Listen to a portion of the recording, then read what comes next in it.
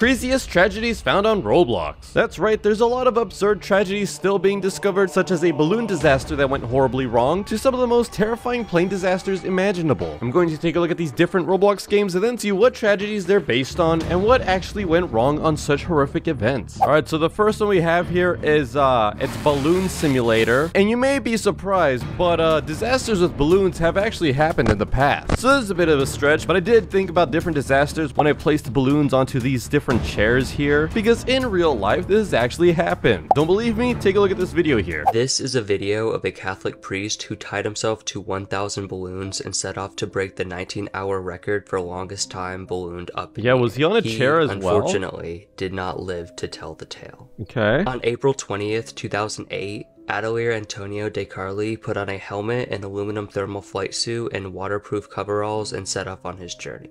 About 8 hours into the flight, his GPS turned off and he went off the grid. So he didn't have like a backup GPS or something? 2 days later, a number of multicolored balloons were discovered. Then months after that, they unfortunately found his body. He is said to have reached an altitude of 20,000 feet and was blown incredibly off course high while descending. His body was eventually found by chance by tugboat workers. Yeah, I think he had only planned for like 10,000 feet. One of the comments here say he went too high and suffocated due to the thin atmosphere over 2,000 feet. So yeah, the sport itself is called cluster ballooning. Yes, it's actually a thing. It's an extreme sport and a form of ballooning where a harness attaches a balloonist to a cluster of helium-inflated rubber balloons. And yeah, unfortunately to this priest, who they're dubbing the balloon priest, he died during an attempt at cluster ballooning on April 2008. The only reason he was doing this was to bring attention and to raise money to fund a spiritual rest area for truck drivers. Wait, what's it say here? He took some paragliding courses, but he refused to attend the theory classes, and after 2 incidences where he disobeyed his instructor, he was expelled from the school. Oh geez, so there's some earlier signs here. This trip wasn't also his first one. He had done a 4-hour practice run before where he used 600 balloons and reached heights of 17,000 feet, which is still extremely high. I would hate all this. So after he got lost, they weren't able to find his body for another couple of months, until in July they found a lower half of a human body floating on the ocean surface. Oh geez, that must have been horrifying. Yet the whole thing was just really crazy. Believe it or not, he's not the first person to have done this. There's been multiple people using balloons to fly extremely high above ground. One man even using his lawn chair, dubbing him Lawn Chair Larry. He unfortunately got entangled by the power lines, but was able to climb down safely, but other people aren't so lucky. And I know what you're thinking with all these balloons and all that. It makes you think of the movie Up, the one with the giant house and balloons. While the house releasing hundreds of thousands balloons may not be real, what is real is 100,000 balloons being released out into the public. Take a look at this video here. This massive publicity stunt indirectly led to the deaths of 2 people and caused millions in property and environmental damage. So what happened? Balloon Fest 86 was held in Cleveland, Ohio on September 27th, 1986. Yeah. Intended to be a harmless publicity stunt, the event's organizers were trying to set a world record by releasing 1.4 million balloons into the sky at once. Yeah, I think they were trying to beat Disney for like most balloons released at once. The bad thing was that they released all these balloons into the city. When it looked like there was a rainstorm on the horizon, organizers decided to release the balloons earlier than anticipated, and at 1:50 p.m., all 1.4 million balloons rose up from Public Square and surrounded Terminal Tower. Organizers expected the balloons to eventually float down to the ground, but because of the rain and colder than anticipated weather, the balloons continued to float, drifting away until they clouded the sky in one big mass. Naturally, the sight caused many drivers to become distracted, and multiple accidents were cited in the area at the time. Jeez, that's insane. But the worst impact that Balloon Fest had on the surrounding area would be its impact on the Coast Guard's ability to find 2 men who had been reported missing that morning. And the Coast Guard began to search the waters before their rescue attempts were ruined by the sudden influxation of balloons. Oh no! It's like trying to find a needle in a haystack, one of the authorities conducting the rescue mission later remarked.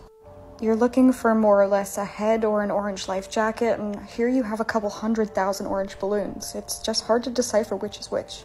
The Coast Guard suspended its search 2 days later, and the men's bodies washed on shore shortly after. I mean, yeah, no kidding. Yeah, it caused problems for traffic and a nearby airport. Did they not think about that at all? Yeah, the organizers and the city faced lawsuits seeking millions of dollars in damage, and cost overruns put the event at a net loss. So yeah, they lost a lot of money for this. And so yeah, there was a total of 2 deaths indirectly. Apparently multiple horses were injured during the event. I guess they were like scared by all the things floating up into the sky. sky, as well as multiple traffic collisions. And yeah, the main problem was that they all assumed the balloons would reach an altitude where they popped and disintegrated, but that wasn't the case, because a lot of them just fell back down into the water. Motorists ran into fences and each other before the roadway was shut down. A bulldozer was needed to help clear away the balloons. Man, who knew balloons could be so deadly? But it's definitely not as deadly as a plane incident, more specifically the US Air Flight 1016. So I'm not familiar with this one, so let's go ahead and see what happened here. Alright, so there's like a long road, there's a house right there, there's a plane. Oh, there's a plane.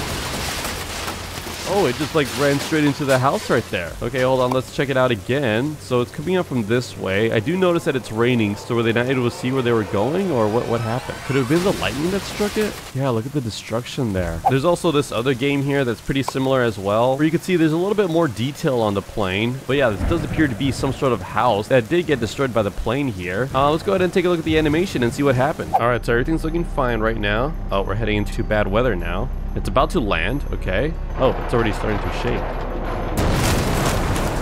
Oh, so it just starts running into trees? Oh no, there's the house there.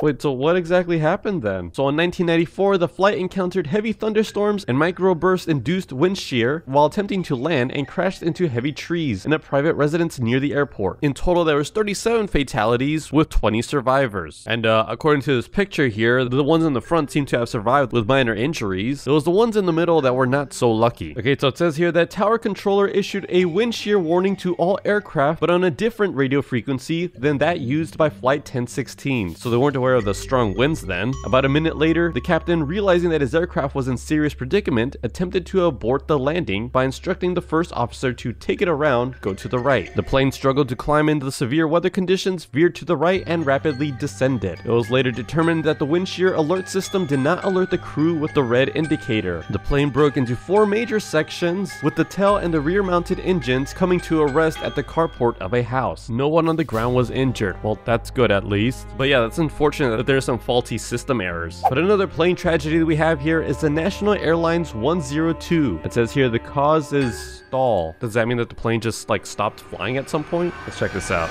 All right, so where?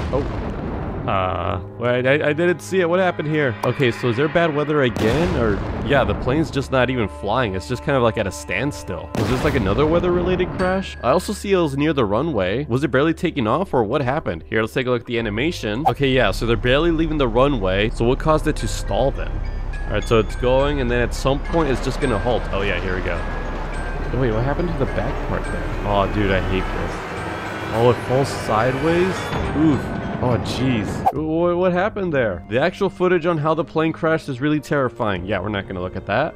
So this happened in 2013 with 7 occupants on board and 7 fatalities. So it was concluded that improperly secured cargo broke free during the takeoff and rolled to the back of the cargo hold, crashing through the rear pressure bulkhead and disabling the rear flight control systems. This rendered the air truck stuck in an uncontrollable pitch-up attitude and induced a stall and made recovery by the pilots impossible. Oh, and the cargo was 5 heavy armored vehicles. Was it this one? Yeah, that's pretty huge. So these things weren't secured then. Yet the whole aircraft exploded into a large fireball, almost damaging the vehicles nearby. That's so tragic. But yeah, let me know in the comments down below what tragedies you want me to cover. If you like this video, don't forget to subscribe. Goodbye.